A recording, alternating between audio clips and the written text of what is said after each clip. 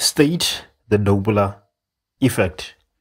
No one is getting the question wrong, obviously.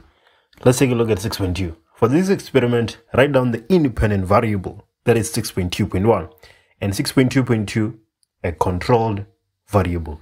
Let's take a look at the question statement. So if you want past papers and study notes, go to allpastpapers.com. I've solved all the questions in this question paper. If you want to download the memo, go to allpastpapers.com.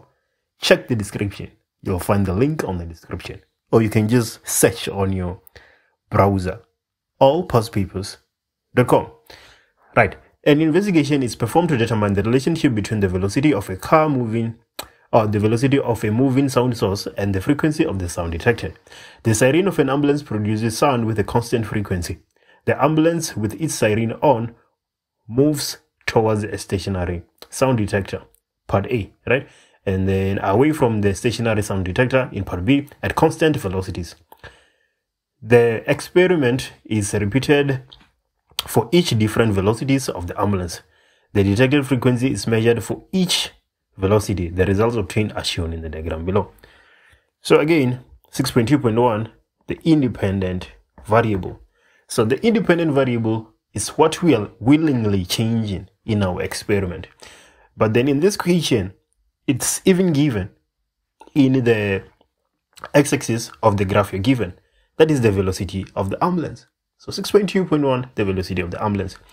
And then 6.2.2, a controlled variable. A controlled variable.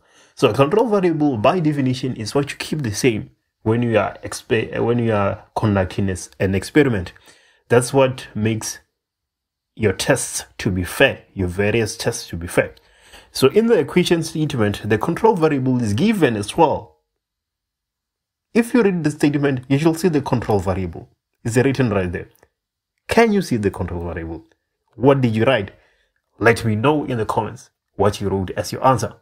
The first person to get the question right, I'm going to pin the comment. Right, maybe let me just say I'm going to pin the comment after some 10 minutes so that other people can share their opinions as well. So what is the control variable? They didn't look at the question statement.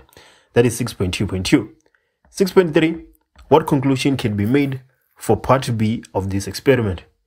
So part B, what's happening in part B? So in part B, the ambulance is moving away. So this has to be part B as the frequency is decreasing, right? We know that the detected frequency is going to decrease if the sound source is moving towards.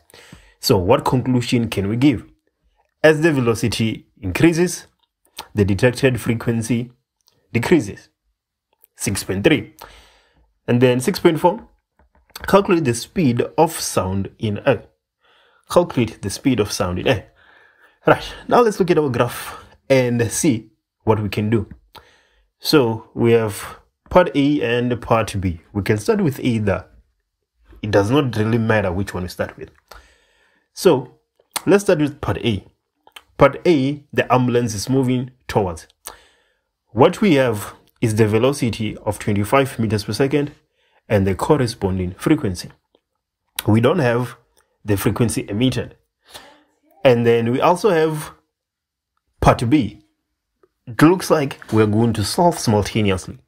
Let's take a look. So in part A, we're going to have FL being equals to V plus or minus VL divided by V plus or minus Vs multiplied by Fs. Right, so part A. So in part A, the sound source is moving towards.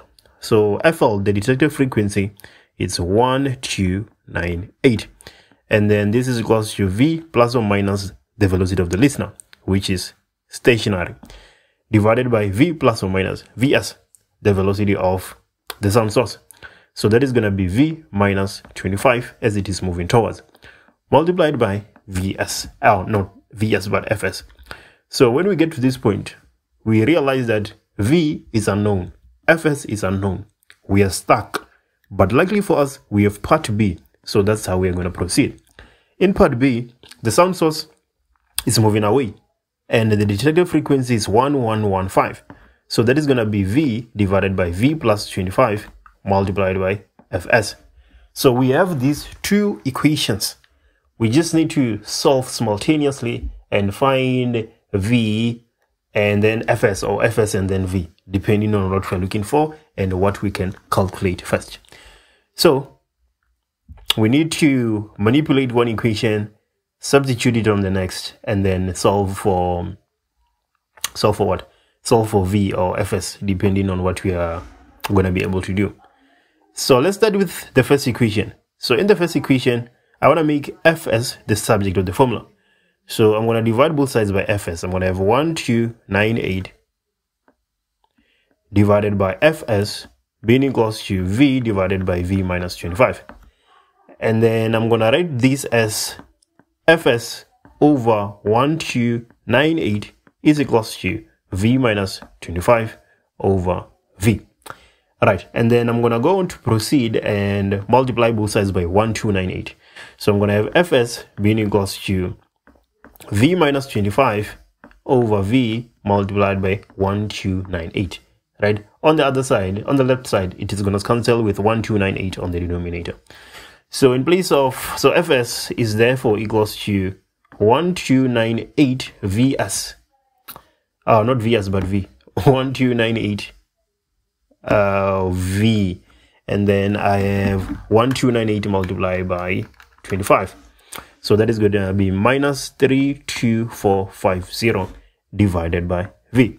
So that is Fs. So I'm going to come to my equation 2 now and say 1115 is equals to V divided by V plus 25 multiplied by 1298 V minus 32450 divided by V. Right. So now we are going to multiply the numerators together, right? And then we're going to multiply the denominators together. And then we're going to solve for V. So that is the approach. Pretty much straightforward from this point. We're done with the physics essentially. We're just left with the math. So let me know which answer you got in the comments as the final answer. I'm getting 328 meters per second when I do a bit of math. Which answer did you get? Let me know in the comments. But this is the approach we all took, nothing else.